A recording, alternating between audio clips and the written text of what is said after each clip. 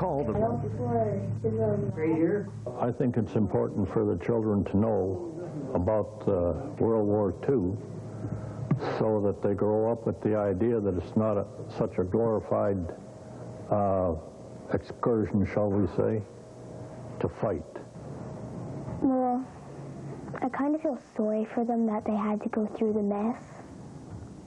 I think that they were pretty brave to go and risk their lives in the Army.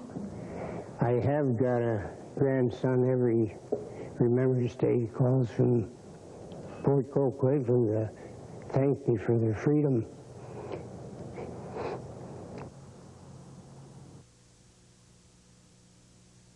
I think they should make Love Boat the movie. Okay, but listen, I have it all planned out. Okay, Robert Duvall as Captain Stubing, and Denzel Washington as Isaac, Cameron Diaz as Julie, and I play Vicky Stolen.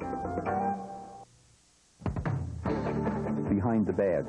Ontario's finest take our cameras behind the scenes of law enforcement, criminal investigation, and special police units at work.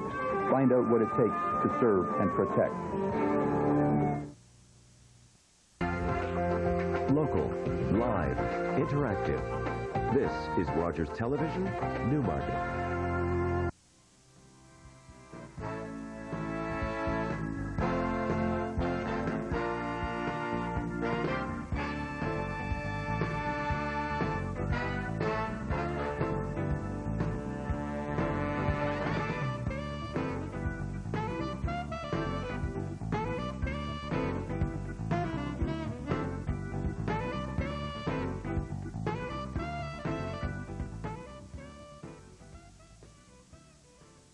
Hi, I'm John Dowson, and you're watching Profiles.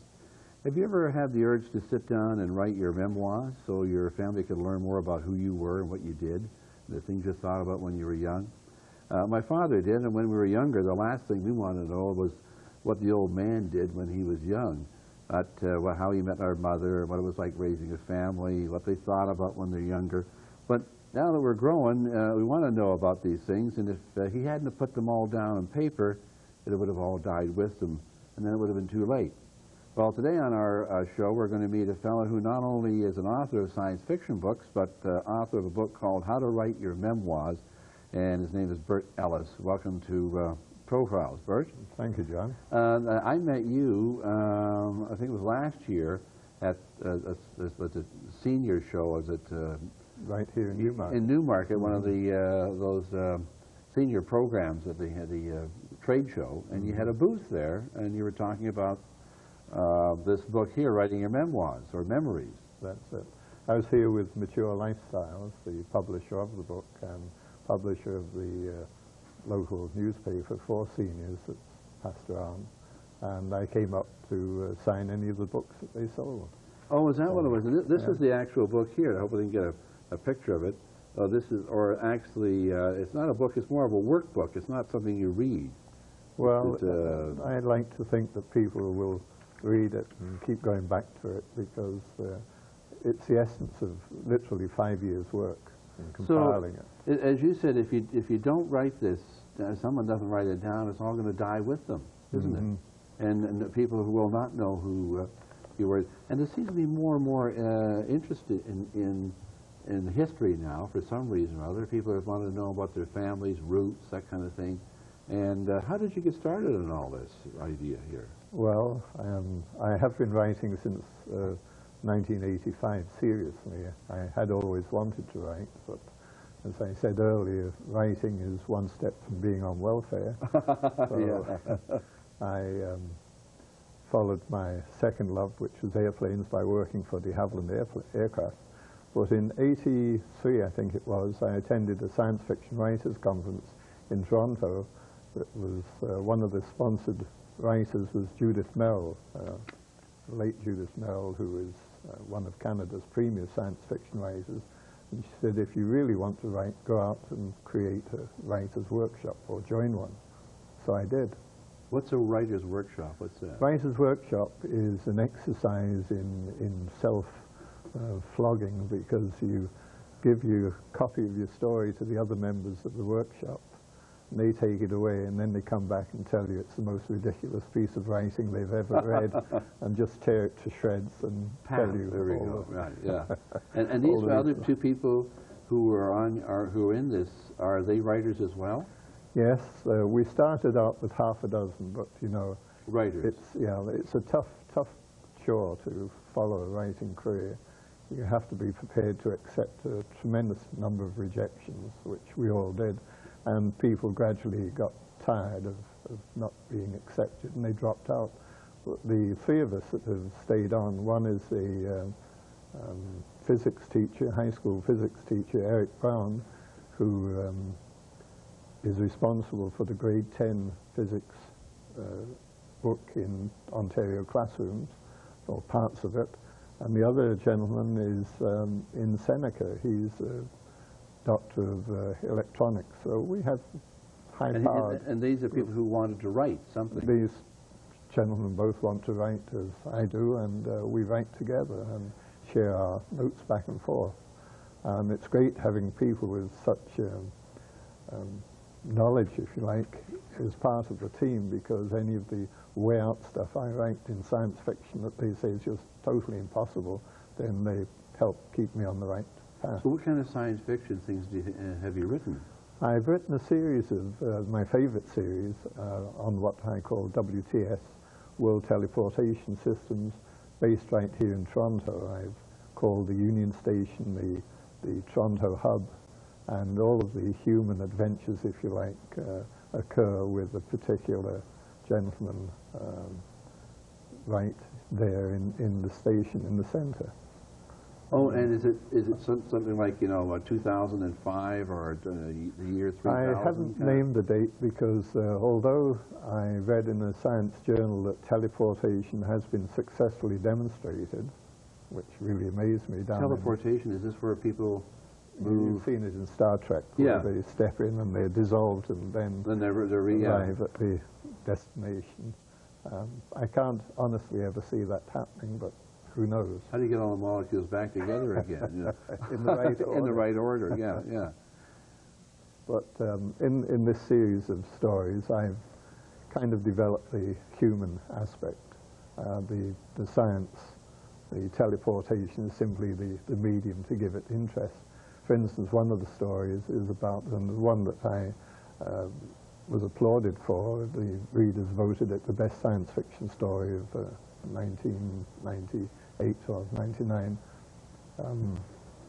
was about a gentleman from the Atlanta Center for Disease Control arriving in Toronto using the teleport, and unfortunately he picked up the hepatitis type disease, and he spread it right through the system. The system became infected. Oh, during the transportation, you mean? And so all the people who transported subsequently became infected, and the disease was rapidly spreading around the world, and all the gyrations and adventures that people went through to identify and cancel all this. So have had any of these published? Oh yes, they've all been published. It said you've had some short stories published in various magazines. The Sunday Star has a short story contest, I know. Yes, my first success was with the Sunday Star, Toronto Star, and this came about from a conversation similar to ours. I was talking with Eric and said, if somebody were to write us a letter from, we'll say, 200 years' time, I wonder what they'd write about. And we both put a story together based on that. And mine was based on the fact that everything's continued to go downhill. And here's a family in Ontario who are living in a dome because the pollution is so severe. The highways are being closed down one by one because they're deteriorated. And people are now shrinking into dome cities. And the punchline of the story is, you know, if people had put people and life ahead of wealth, generating wealth, then maybe the world would never have come to this terrible state. And the final hook was, I stole a kind of a viewpoint from Milton's Paradise Lost. I said they stood and looked out over the city, and all behind them was blackness, which as you may know if you know Milton, is the way they viewed Paradise Lost. Oh, right, yeah. I haven't read that, but I'm familiar with it. At the because it's funny you mentioned that, because I was listening to the radio the other day, and there was some school, 1972, and it was a public school, and they put a time capsule together, the children of the day, and to what it would be like in the year 2000. And these were grade 5, 6, up to grade 8 students. And they opened up the capsule this year, and a lot of the people who were the children who are there now are, of course, now in their 30s and early 40s. And one of them was reading it saying, well, you're probably wondering, well, what this is, how I wrote this. Well, we wrote it on a pen and pencil, because probably by the year 2000 we won't be using pens and pencils. Well, although we still do, but you know, it's amazing what we think of it. In 1939, at the World's Fair, we thought everybody was going to be flying around in the year 2000, and there'd be no roads, be all flying around like the Jetsons, you know, in a little helicopter type of thing. Yeah, I'm one of the people who are very disappointed that science fiction predictions haven't come about to that degree, because I was convinced when I was a young man that the automobile would be obsolete and we would be flying around in flying cars at this point in time. It hasn't happened yet. No. No, the challenge is just too big. And this, and then you got it. This is science, and you've also published, I think you said, 4 novels. I guess it's true then. Is everybody has a hidden novel in them, and they just have to get out? Well, even if the novel is only your own life story, I guess when people get to be in their 50s, when the children are growing up and leaving home and their parents are dying, people suddenly recognize the values of life, and it's at that point that they start thinking about, you know, what have I done with my life?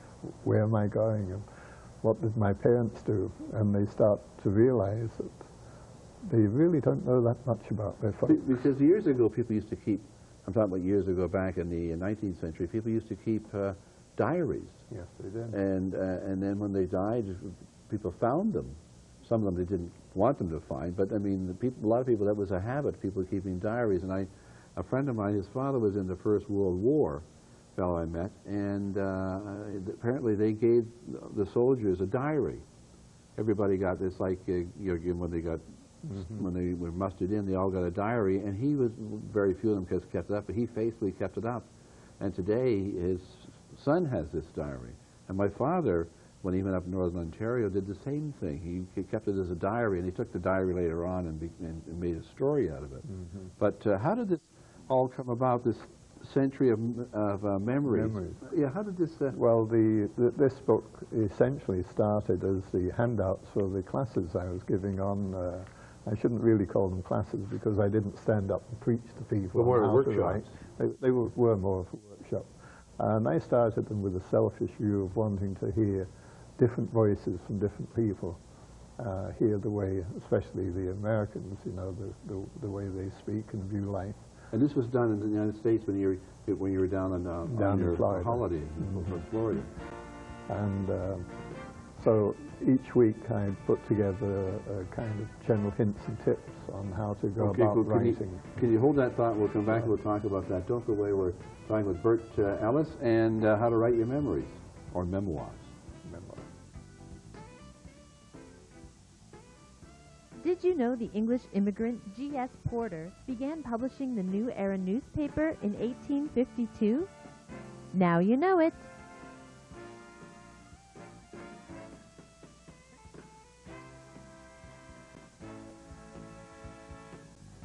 Right, welcome back. And when we went away, Bert, we were talking about, so here you are in Florida now, you're retired, I've assumed at this point, and you wanted to get a group of, what, retired people? Yeah, these are all retired people. I wanted to get them I wanted to keep being involved in writing.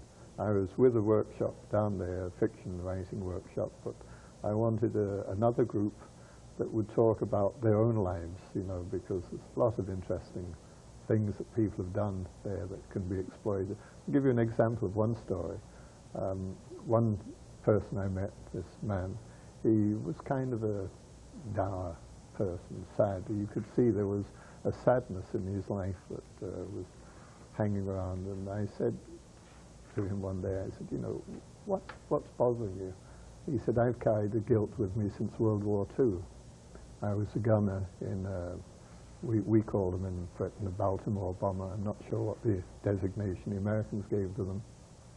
But they were flying over Italy in 1944, and they were being followed by what they thought was a German aircraft. And the captain signaled IFF, identify friend or foe signal, and the airplane didn't respond. And he said to the captain, well, I have him right in my sights, what do you want me to do? He said, well, shoot him. So he did. He said, I shot the aircraft down. He said, now on the movies they always show the people cheering when they knock an enemy aircraft down, but that isn't the fact in true life. They're fellow aviators we just killed. He got back to the base and he was told that the only other aircraft flying in that sector was an RAF Allied airplane called a Blenheim. He said, I was responsible for the death of these Allied airmen, and I've always felt terribly guilty about it. Well, I did some research, and I said, I've told him a couple of weeks later, I think your intelligence people were mistaken, because there were no Blenheims flying in Italy in 1944. The Blenheim was virtually obsolete at the start of the war. They certainly weren't flying then, and sure enough, he made some inquiries, and he came by later and thanked me. He said, why didn't I think of checking out that story myself? And this was part of his memories? This was part of his memories, yeah. So you started out as a workshop, and there are 10 chapters I notice here. One says, the first one says, The Greatest Gift, headlines of the first 10 years, fashions, and so on. So how would someone go about doing this? And we're not going to give the workshop on TV, but... Well, essentially, we found that to get people started on their writing, because, as I mentioned earlier, most people really don't like to write. You know, it's quite a chore for them. And then if they do write, they're worried about the grammar and the spelling and stuff like that. And I tell people, don't worry about that. You know, if you have a younger person in the family who can use a computer, a word processor, they'll correct the spelling for you. And don't worry about being grammatically correct. We want to hear you, your voice, the way you talk and speak. And the essence of the notes were a series of questions. If people do no more than answer the questions in this book or in each worksheet, then they've written about that period of their life. And we start with childhood, and I ask them, what do you know about your parents, your grandparents? Do you remember any family history, any family stories from that period? Did they emigrate to America, or Canada? Where did they live, and what did they do? And get people writing all these facts. I asked them to telephone or write to all the living relatives that they have and ask them, what do they know about their early family times? And do they have photographs? Because today, with the computer technology, you can scan photographs in and make a wonderful book, family history. And that's where it starts. Now, you have headlines of the first 10 years. And is that part of what you would... No, this all came about after Mature Lifestyles, the publisher, who put the series in the paper, and it had been very well received. They suggested that we put a book together, but of course the 10 handout sheets wouldn't be sufficient material to make a book, and there really wasn't enough stuff there, because in the classes, in the seminars, we had lots of chit-chat back and forth, which would help people to get their memory into gear and start remembering things. So what did they do? They go and handwrite it, longhand typing, or on a computer or something? Most of it was longhand, yeah. And then they come back the next week? Mm-hmm. And then what do? Do you review these things? No, some of them we do. The first part of our session, we would talk about, this week we're going to talk about your teenage years and all the things that went through, what do you remember about then, and people get talking. So it'd be like a social history as well. Yeah, oh, absolutely. Yeah. In fact, it's incredible, you know, one gentleman was saying how much things have changed in the social sense more than anything. He told me quite a cute story about being on the subway, and this lady of operatic proportions came into the train, and he stood up to offer her the seat. And she pushed him back down and said, no, you know, we're equal, sort of thing. You keep your seat. You don't want to stand up for me. this went on a couple of times. Finally he said, "Wait," he said, "I'm already 2 stops past my station. Surely you can let me go now." But there has been a tremendous change in social attitudes and social mores, and you recognize them. Another true story, one of my writers told me, he was a school teacher, and in fact he was in tears when he read the story to us. He said a young girl came into school this morning and she looked so downcast, and he wondered if she'd been bullied or if she'd got some bad marks or something, and he said to her, what's the matter, you know? And she said she looked at him with such a sad face and said, "My parents told me this morning at breakfast that they're getting divorced." And he said, "That poor little kid," he said, "I just had to hug her and comfort her." This was part of the memories. Yeah, and he said, "And today you can't do that." He said, "Could you imagine a young school teacher, a young man, getting hold of a young girl and hugging her in a corridor?" The society's got totally different viewpoint on these actions today, and we just can't do things like that. And so when the people do this, would you start like when I was born or before I was born, like their parents or grandparents? To get people started, to prime the pump in essence, I say, go away and write about the most exciting event in your life, whether it was being married or winning the lottery or buying a new car or whatever. Something you really enjoyed, that you take great pleasure in, something maybe you're proud of, being part of a winning team. And people, everyone has something that they're proud of. And they come back with their stories, and they were really stimulated with that. And do you have them read it off to them, do they, if they want to? Oh yes, I did. We have one Dutch lady, or former Dutch, she's Canadian now, read a story about World War II. She was in occupied Holland, and we all expected a story about the Nazis and the Germans and that type of thing. Nothing to it. She was writing about harvest time and how the men had a long pole with leather thongs with a short piece of wood and were flailing the corn, and then the women had it on a sheet and were throwing it up in the air, and the chaff was blowing away. And I said to her, "My God," I said, "do you realize that that's how corn was harvested in biblical times?" I said, "You've seen a piece of history that existed for 2,000–3,000 years that's now a thing of the past. Children would never know that corn was harvested that way during your lifetime." I said, "Do they still do that?" "Oh, no," she said, "they have machinery to do all of that now." And this was part of her memoirs? This was part of her memoirs that she was writing. Now, what happens then when they can get the whole thing completed? Right up to present, is that the idea, to go through that? And then they start writing a diary. Okay, so but now, what happens to this? Is this given to the children, to their children, or is this... I've had at least half a dozen people finish their memoirs and come to tell me with great pride and delight that they'd finished them, they had them printed and bound, had photographs scanned in, all the family photographs, diplomas and citations and the whole family history, and gave a copy to each of their children.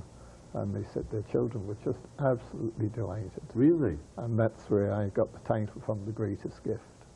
Because it really is. It's not the title of the book. No. One of the titles that I use. Because really you can't give anything more personal. You're giving your life history, your story to your family to pass down. And it's not therapy. Well, I guess it is therapy in a way too, isn't it? Like you say, the fellow with the guilt, right? Yes. Here's a fellow that, and he had that guilt all those years, and so it is a bit of therapy at the same time to get some of these things. Do they write the? Is it like everybody else? You go through some experience. You always write the funny things, but you never think about the dark side. Well, I deal with that in particular, dealing with the dark side of life. I ask people not to complain, just to state the facts, but don't hide them. You know, if you're involved in bad times, then let the family know about them. And like if you had a financial disaster at some time and came out of it, you should write this down. Let them know this is the history, right? Sure, it's part of the family history, and they'll admire you for it. You know, the black sheep of 3 generations ago is today's hero because it's so romantic to. And warts and all, as they say. So And now you say that the paper, I see there's an article here, because we're running out of time, about Punta Gorda Herald, which is in Southwest Florida, regional newspaper. And they wrote an article about a local writer teaches how to record your memoirs. I don't know if they can get a picture of that on there, so it doesn't. But that was written, that article was in the paper when? 1998. So just 2 years ago. They've heard about the memoir writing groups because people really talked up. They had such a great time attending the groups and still do, that they were bragging about them, and this paper came along and interviewed me and asked to read the handouts, and then they asked if they could publish them. And now these were just the raw handout notes. Just the notes from your seminars? From the seminars, but they got such tremendous response from the public.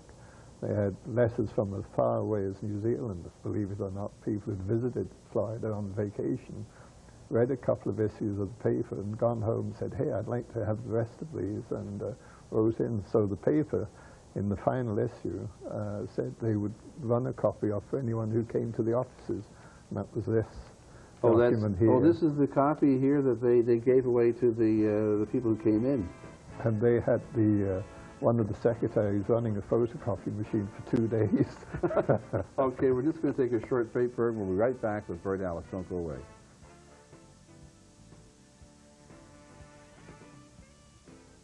Call us and tell us what you think of the show. Phone 836-7197. You can write to us at 395A Mulock Drive, Newmarket, Ontario, L3Y8P3. And when you're surfing the web, check out rogerstelevision.com.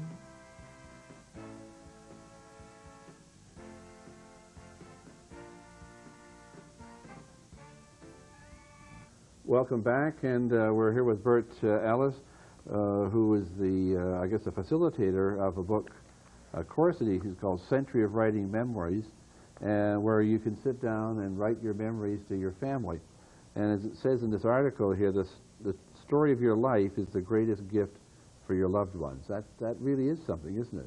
Now, are you going to be doing this in Canada? Will people local who are watching this might be able to get an idea, or do you just buy the book? Is that the idea? You can buy the book through the Mature Lifestyles. It's advertised in there, and so they could call. What number could they call if you wanted to buy one of these? Because I think the number's right in the back. There's oh, I see. Mature Lifestyles is a magazine, isn't it? Is the local free newspaper. It's in the, right here. So they could phone Mature Lifestyles and get one of these books? Yes. I just have to buy it, right? Do you know how much it costs? It's $25 plus taxes and shipping costs. Do you think you might sometime do workshops here? I should really. Well, thanks for coming by, Bert. It's a real pleasure, John. I thoroughly enjoyed it. Well, that's our show for this week. I'm John Dowson. Until next time, bye for now.